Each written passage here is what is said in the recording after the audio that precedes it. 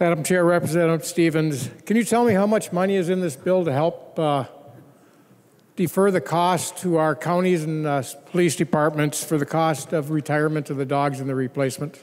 Representative Johnson, we don't have a Representative Stevens. We have Representative Stevenson, and he will yield and he will answer your question. Representative Stevenson. Thank you, Madam Speaker. Representative Johnson, there are, as we went through last night, considerable appropriations to local units of government in multiple different areas of the bill, including appropriations for public safety in the bill. I could look to get the specific numbers that you're referencing. I don't know them right off the top of my head, but I can look for you.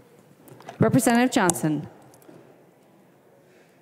Well, Speaker Hartman, Representative Stevenson, I did not see anything reading through the bill dealing with our canine units.